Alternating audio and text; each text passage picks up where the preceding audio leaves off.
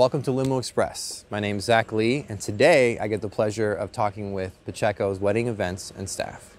Today we'll be with Connor, who's one of the leads with Pacheco's, and he's been with Matt for quite a while. I started working for Pacheco's when I was right out of high school in like 2015, 2016, and it was great because he gives you a lot of flexibility of when you want to work, when you can't work and stuff. He's pretty mindful of what your schedule is.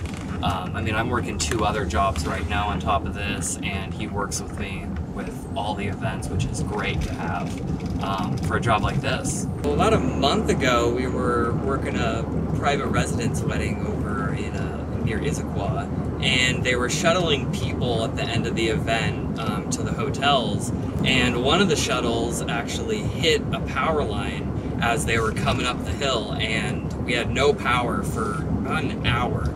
So we were trying to run the bar with like 5 flashlights on our phones. We were in the back. I was trying to cut cake, and like I was using my little watch flashlight. I was like doing that, trying to cut cake in the back.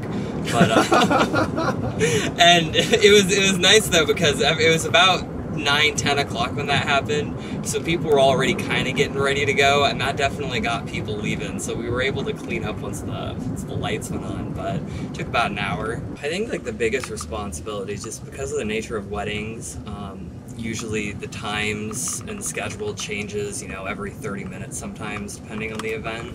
So the biggest kind of responsibility, I think, is keeping in contact with all of the people that are managing the event. So usually it's the wedding coordinator, you know, the venue coordinator, and whoever else is calling action. So a lot of times too, that could be the parents at the end of the night. And I just think another, you know, important thing is keeping everyone busy and working on what they need to do.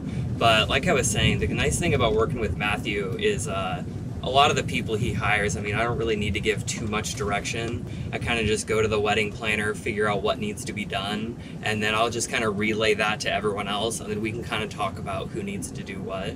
In terms of surprise responsibilities, usually just whenever anything comes up that's not like what we would usually do. So like, you know, if it's something that's not just like, you know, bussing tables, moving plates or something, if I need to go run to the store or something like that, you know, that happens a lot.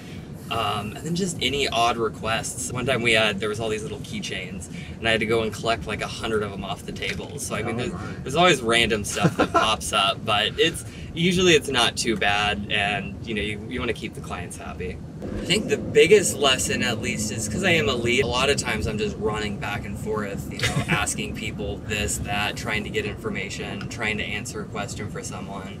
So I think, you know, just the ability to kind of communicate and manage, you know, kind of some like large scale events, or not necessarily manage, but be a pretty important piece of making sure the events go. I think that's the biggest takeaway I've got though, mainly just learning how to better communicate during high stress events and high stress situations. Just kind of being able to keep calm, being able to figure out what needs to be done, who needs to be doing it, and just keeping everything going on schedule. Big shout out to our sponsors, Los Agaves for the delicioso food, Celeste Boutique for keeping me looking fresh, and Dunamis Bay Limousine for the luxurious transportation. Thank you for tuning in for another edition of Limo Express.